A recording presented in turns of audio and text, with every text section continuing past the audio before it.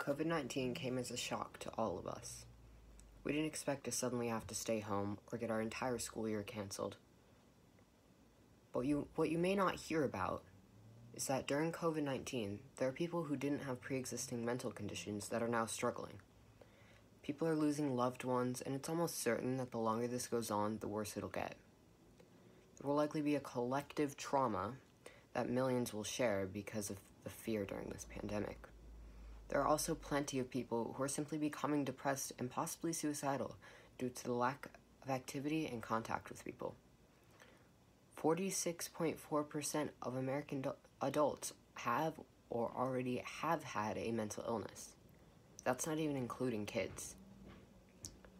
There are also millions of American kids that have bad home lives because of relationships with their parents or their parents being unable to provide for them because of disabilities. Of abused children, 68% are abused by their own family. Kids and families like this are in danger and in need of resources and good information on where to seek help even during this crisis. If everybody could safely stay home in good situations, this pandemic would be gone so much faster, or it would at least affect less people. It would improve the mental health of so many people who will likely suffer because of their home situations. The best thing we have right now to share resources to help people is the media. The more we spread resources and correct information, the more people will have access to it.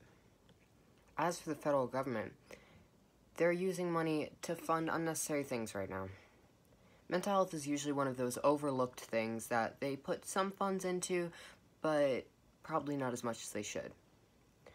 Obviously, to help with COVID-19, they have to take funding out of other things. That funding needs to include more for mental health.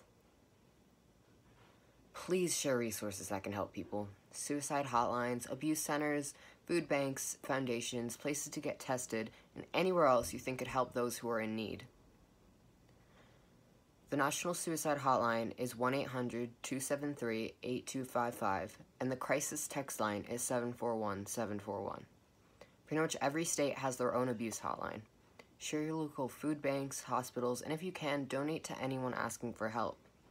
People that are mentally healthy should check up on people who you haven't heard from in a while. Even just a little text can turn someone's whole week around. Support everyone during this pandemic and listen to everyone who tries to share. If you're hearing this and you're struggling too, please reach out to someone. We do care.